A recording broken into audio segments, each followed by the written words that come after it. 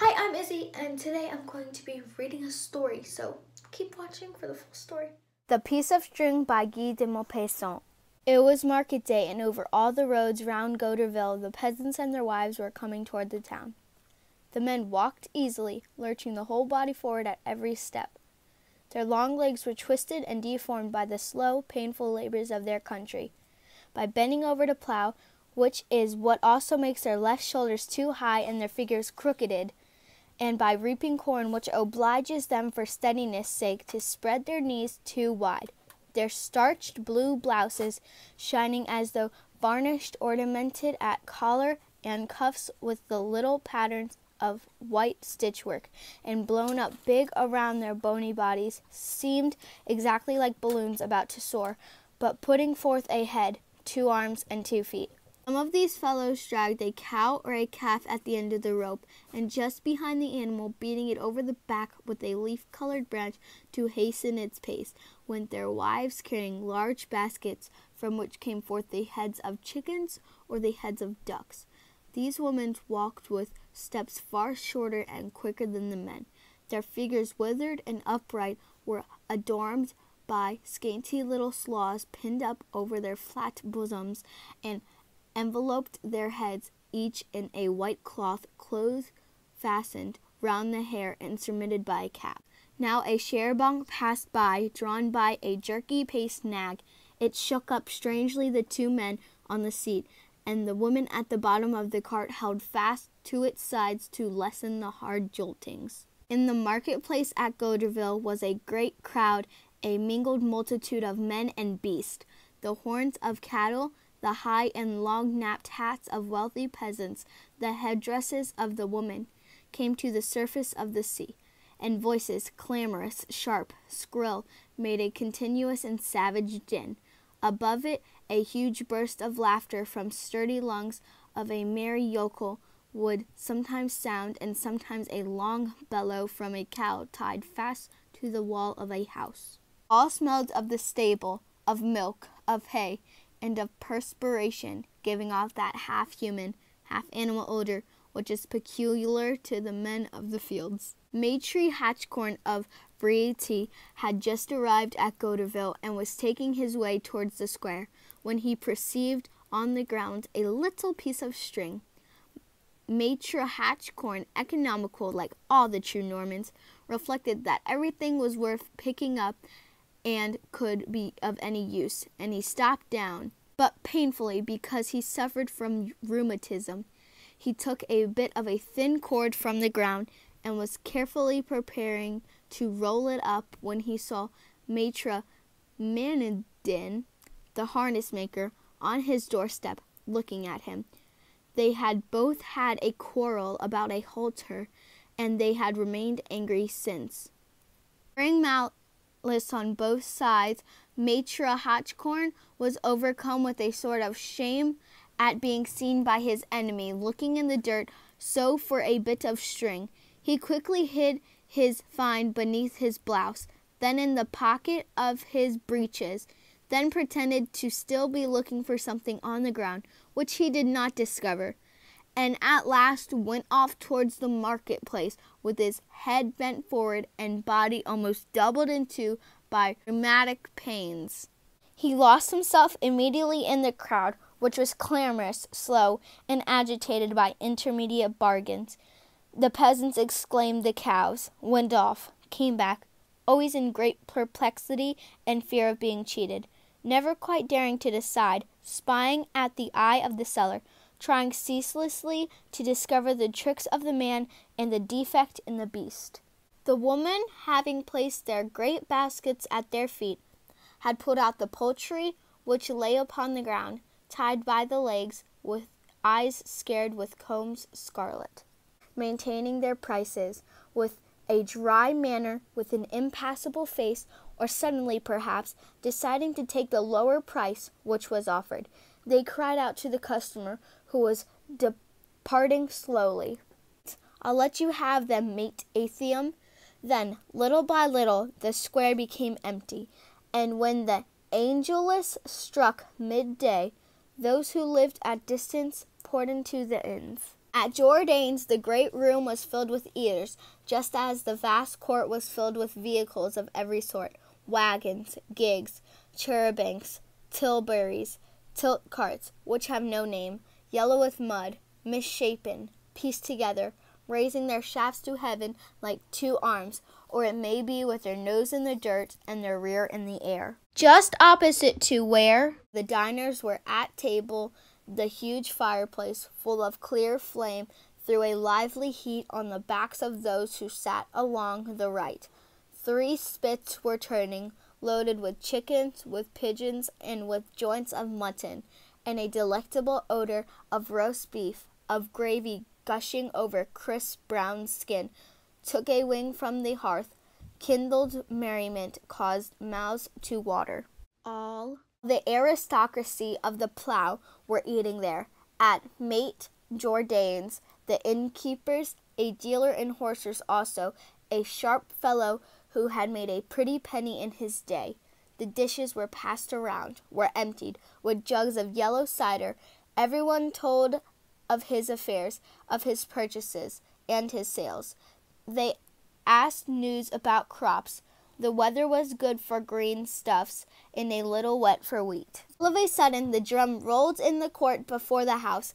Everyone except some of the most indifferent was on his feet at once, and ran to the door, to the windows, with his mouth still full and napkin in hand. The public crier had finished his tattoo. He called forth in a jerky voice, making his pauses out of time.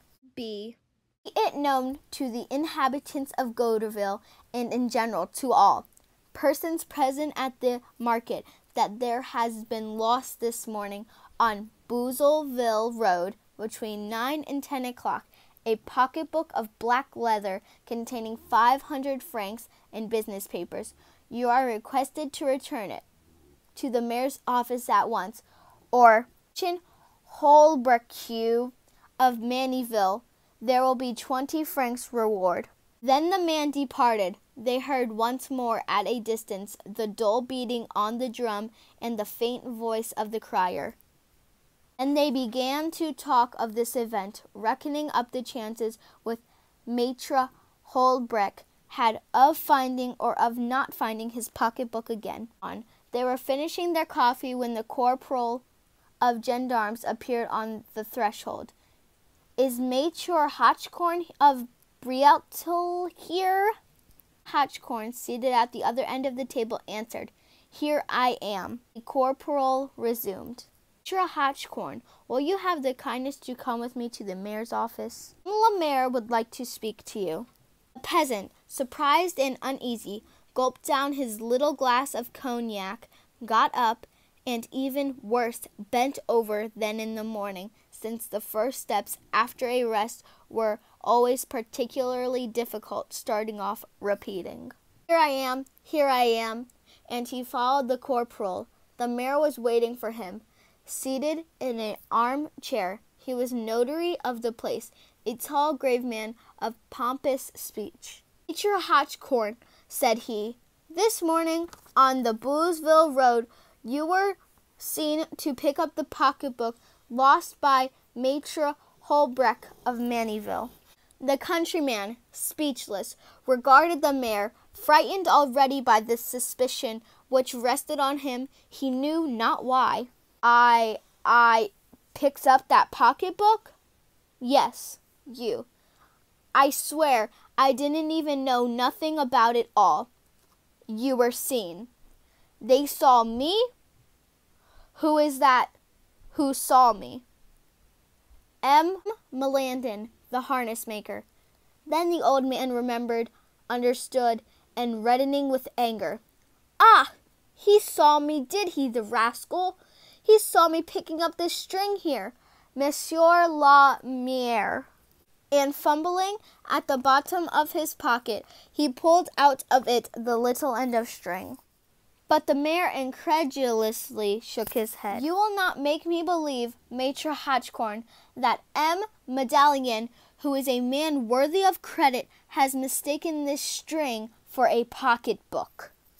The peasant, furious, raised his hand and spit as if to attest his good faith, repeating, "For all that, it is the truth of the good God, the blessed truth, Monsieur la Mière, there, and my salvation, I repeat it," the mayor continued. After having picked up the thing in question, you even looked for some time in the mud to see if a piece of money had not dropped out of it. The good man was suffocated with indignation and with fear. Say, if they can say such lies as that to slander an honest man, if they can say, he might protested he was not believed. He was confronted with M. Melandin, who repeated and sustained his testimony. They abused one another for an hour. At his own request, Maitre Hatchcorn was searched. Nothing was found upon him. At last, the mayor, much perplexed, sent him away, warning him that he would inform the public prosecutor and ask for orders. The news had spread. When he left the mayor's office, the old man was surrounded, interrogated with curiosity which was serious or mocking as the case might be, but into which no indignation entered, and he began to tell the story of the string. They did not believe him. They laughed.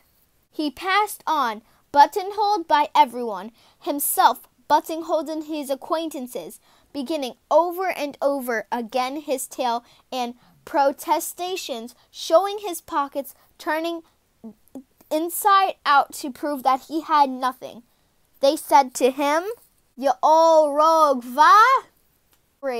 Feverish in despair at not being believed, and always telling his story. The night came. It was time to go home. He set out with 3 of his neighbors, to whom he pointed out the place where he had picked up the end of the string, and all the way he talked of his adventure. That evening he made the rounds in the village of Briotte, so as to tell everyone. He met only unbelievers. He was ill of it all night long. Today, about 1 in the afternoon, Marius Pamele, a farmhand of Maitre Breton, the market gardener at Yamalville, returned the pocketbook and its contents to Maitre Holbrecht of Maniville. This man said, indeed, that he had found it on the road, but not knowing how to read, he had carried it home and given it to his master. The news spread to the environs. Maitre Hatchcorn was informed. He put himself at once upon the go, and began to relate his story as completed by the denouement. He triumphed. "What grieved me," said he, "was not the thing itself, do you understand, but it was the lies. There's nothing does you so much harm as being in disgrace for lying."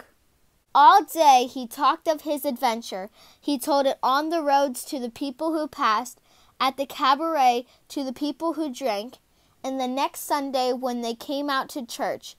He even stopped strangers to tell them about it. He was easy now, and yet something worried him without his knowing exactly what it is. People had a joking manner while they listened. They did not seem convinced. He seemed to feel their tittle-tattle behind his back.